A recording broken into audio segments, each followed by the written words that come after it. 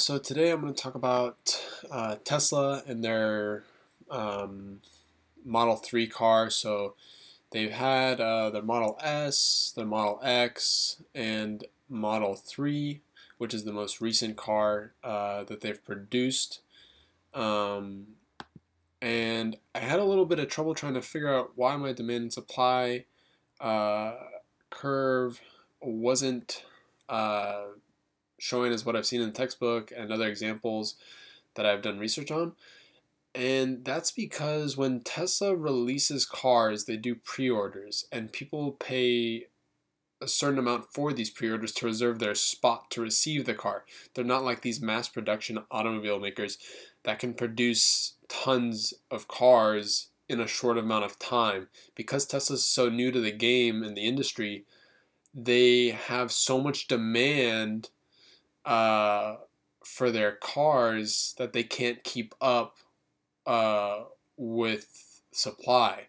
So as you can notice, the price listed in the top corner here on the left, that's the base model here, and then going all the way up to $51,600 for their top tier of the Model 3,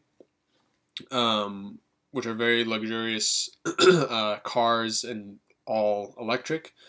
That's after government incentives, meaning promoting less gases to it and just helping the environment. They give you incentives, so it decreases the price to these prices listed here. As you can see, the demand and the supply before and after. And the demand is the number of people that want the car when they wanted to pre-order it when it was released. The supply before was how much they had at the time of the pre-order, and then the supply after it, that's the current up-to-date price, or excuse me, up-to-date amount of the number of vehicles per model that they have. For this is, I believe, the 2017 year. So I had to do a lot of digging and research across like 2 or 3 different websites, trying to find statistical information, and just read more upon what I needed to know. And then this was the graph that was produced. So the orange indicates the supply before, the gray indicates the supply after, and the blue indicates the demand. Like I said, the prices here on the left, lowest tier to the top tier.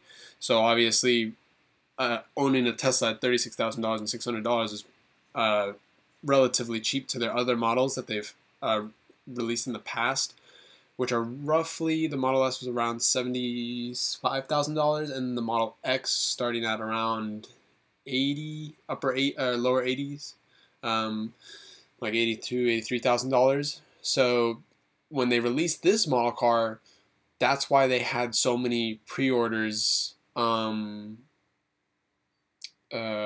the car in general. And like I said before, because they can't manufacture thousands of cars to keep up with the demand, they people are on like a queue. You order the car or pre-order at the time, and then Tesla will give you a date of when the car, or excuse me, a month of when the car is available for you, and then you can go in and then complete the purchase process of this car. So this was an interesting experience for me, because I did not see this coming when I thought about Tesla. I maybe should have picked something else that's more established and can meet demand and supply better, so I could get a better understanding of the equilibrium and where they cross. But then again, this was also pretty interesting because I haven't seen this before, so that it was nice to learn. And that is my presentation. Thank you.